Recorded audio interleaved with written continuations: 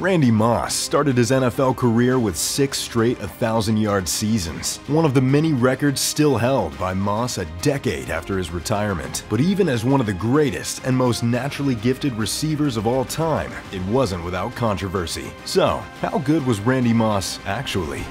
The journey to the NFL was by no means an easy one, but because he was so talented, Moss would be afforded opportunities that others weren't. From very early on, it was obvious that Randy Moss was special. He attended DuPont High School in West Virginia, where he was a 4-sport athlete. Moss starred in football, basketball, baseball, and track, and he even joined the school debate team. But in 1992 and 1993, Moss began to separate himself from the rest. The two-time All-American carried his high school football team to back-to-back state championships. He not only caught passes as a star wide receiver, but he also played safety. On special teams, he was the kickoff and punt returner. He was also the team's kicker and punter. He did it all for the DuPont Panthers on his way to receiving the Kennedy Award, which was given to the best player in West Virginia. Having had one of the greatest high school careers in recent history, Moss was not going to be short of college offers, but he had his heart set on Notre Dame. The head coach at the time, Lou Holtz, said Randy Moss was the best high school player he had ever seen. But this is where things began to go downhill for Randy Moss. Immediately after signing his letter of intent, Moss found himself in a situation that sent shockwaves through the college world. Notre Dame rescinded their offer to Moss after a series of violent misdemeanors, which landed him 30 days behind bars. But with talent like Moss, he was always going to find an opportunity,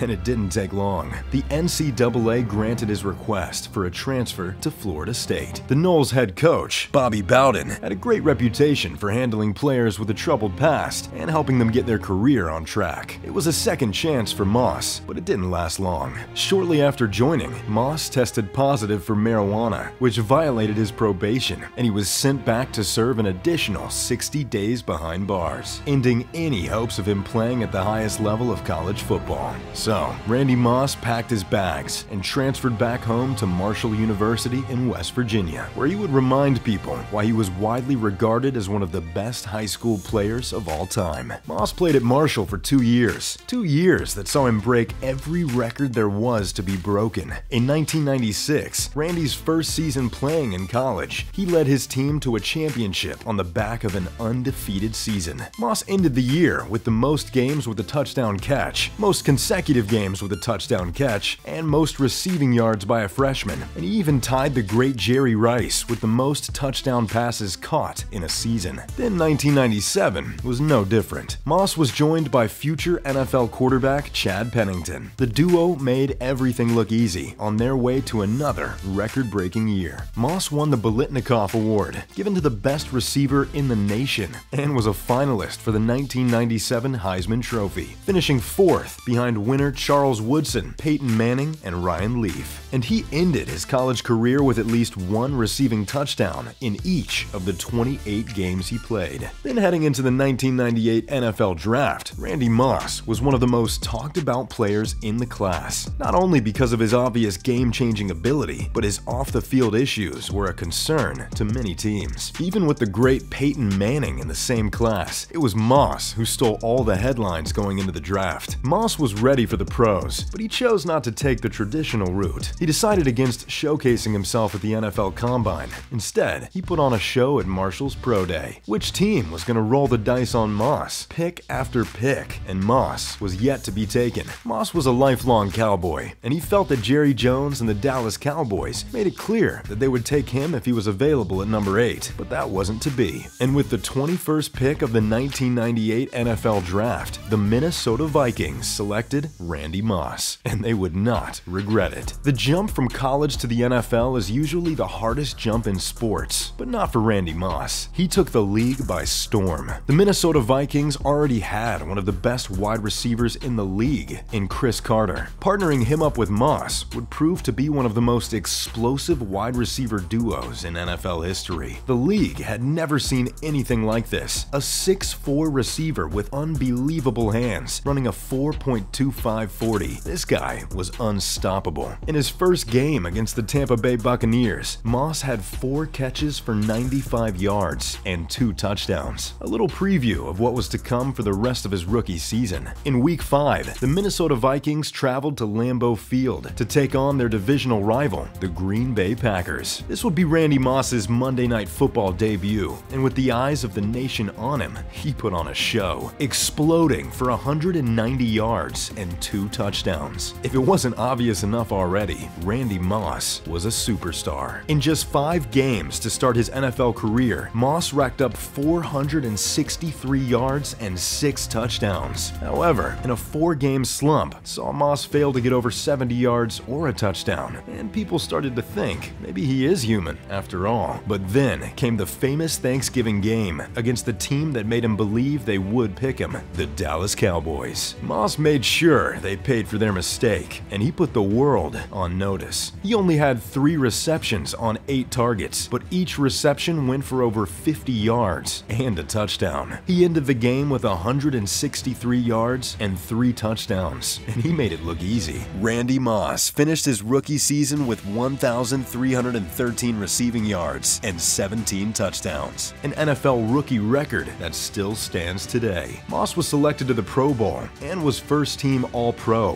which was unheard of as a rookie. With the duo of Moss and Carter spearheading the offense, the Vikings went 15-1 and broke the record for the most points scored in a season with 556. The Vikings would go on to make 3 straight playoff appearances. Moss would continue to be a major factor and a player that defenses would game plan for, but even in triple coverage, he was always able to make opposing players look silly. In his first 3 seasons in the league, Moss was selected to the Pro Bowl all 3 years, as well as 2 first-team All-Pro honors. The Hall of Fame career was well and truly underway. Moss went into the 2001 offseason hoping to secure his long-term future with the Minnesota Vikings. He wanted to become the highest-paid player in the NFL, and Randy got his wish. And even though he wasn't the highest-paid player, his 8-year, $75 million deal was one of the most lucrative in the league. Following his big payday, Moss posted a 4th consecutive season with over 1,200 yards and 10 touchdowns, but failed to make the Pro Bowl for the first time in his career. In 2002, new Vikings head coach Mike Tice was tasked with finding ways to get Randy Moss the ball and scheming him open. Teams began to game plan specifically for Moss, and he would rarely find himself facing one-on-one coverage. Even though he had a career high of 106 catches, 7 touchdowns were the lowest up to this point in his career. After a couple down years by Moss's standards, the 2003 regular season saw him return to his superhuman self. He became the 2nd receiver ever to play over 12 games and average over 100 yards and a touchdown per game. He finished with 111 receptions for 1,632 yards and 17 touchdowns. One of the most memorable plays of that season came against the Denver Broncos, where he lateraled the ball to his teammate Mo Williams on his way to the ground. His field awareness, despite being surrounded by multiple defenders, is what puts him above most who ever played. And in 2004, Moss again started the season on fire. With 8 touchdowns in the first 5 games, it looked as though he was going to have another All-Pro season, until a hamstring injury left him to struggle for the remainder of the season. For the first time in his career, he had ended a season with less than 1,000 receiving yards, and this would end up being his last season with the Vikings. After 7 years in Minnesota, Moss and the Vikings felt that a change was needed. It was time for a new adventure, and that came in the form of the Oakland Raiders, who needed a spark. The Raiders had recently lost in the 2002 Super Bowl. In the following years, they were one of the worst teams in the NFL. They had won just a total of 10 games in the previous 3 seasons, so they traded for the most electric player in the league. The trade, however, didn't have the desired effect. Moss continued to struggle with injuries during his first season. Nonetheless, he was still Randy Moss. Even when he looked uninspired and lazy, he was able to reach another 1,000-yard season to go with his 8 touchdowns. Then his next season with the Raiders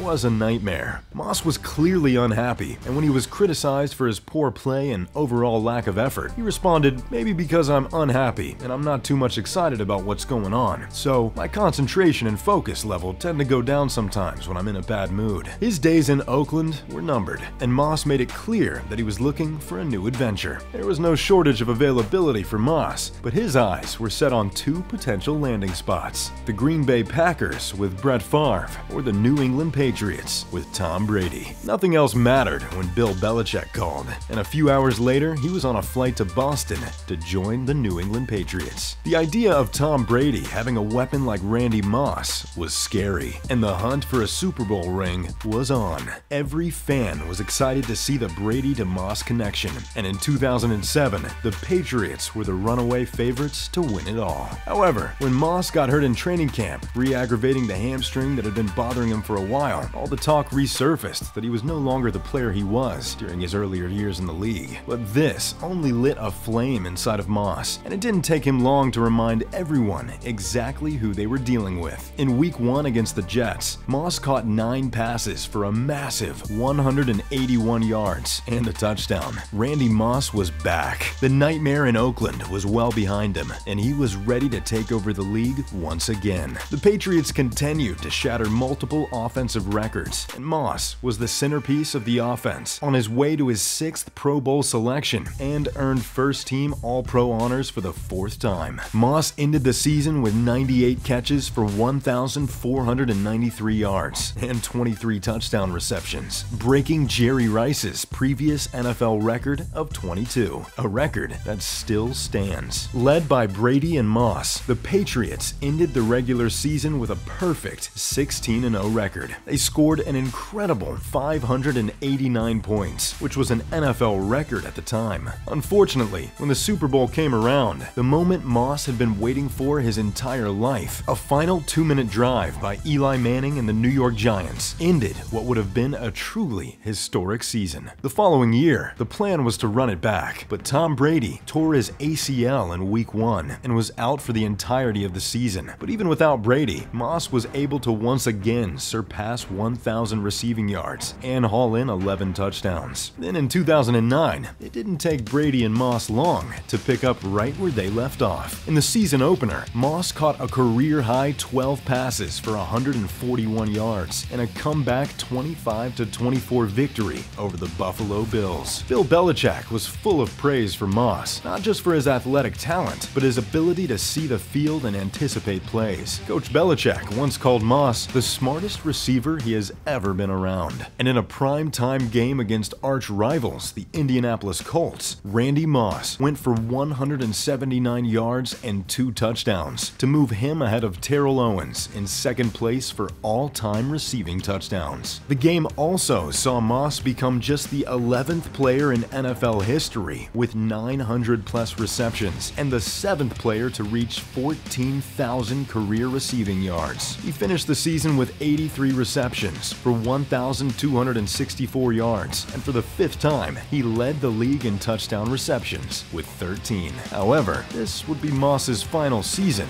with 1,000 yards. And heading into the 2010 season, Randy said he didn't feel wanted because he was entering the final year of his contract and there was no sign of an extension. After just 4 games into the new season, Moss was traded back to the Minnesota Vikings. But a dream scenario quickly turned into a nightmare after Moss criticized his coach and teammates in a press conference following a loss to the Patriots. Moss reportedly told team owner Ziggy Wilf that the head coach was unfit to coach in the NFL and should be fired. Wilf actually considered firing the head coach and keeping Moss, but it just wasn't meant to be. Moss was waived just 3 weeks into his Vikings return. The Tennessee Titans were the only team to claim Moss, and that's where he ended his season, playing in all 8 games, ending the year with career lows in receptions and yards, while catching only 5 touchdown passes. And in August of 2011, Randy Moss announced his retirement from football. But 6 months later, on his 35th birthday, in a live chat with his fans, Moss stated, "I want to play football. Your boy is going to come back here and play some football. So I'm really excited. I had some things to adjust in my life." And just like that, he was back, all-time receiving touchdowns. Moss ended the regular season with 28 catches for 434 yards and 3 touchdowns. Randy Moss's final game would be the Super Bowl, where he had 2 receptions for 41 yards in a 31-34 loss to the Baltimore Ravens. What a story that could have been. Whether it was fines for verbally abusing sponsors on the bus or pretending to pull your pants down in the end zone against your bitter rivals, there was no denying that Randy Moss was box office. The cameras would always go out of their way to find Moss because it was pure entertainment. He was one of the few players that could tell you exactly what he was going to do, and no one could do a thing about it. Moss ended his career with 982 receptions,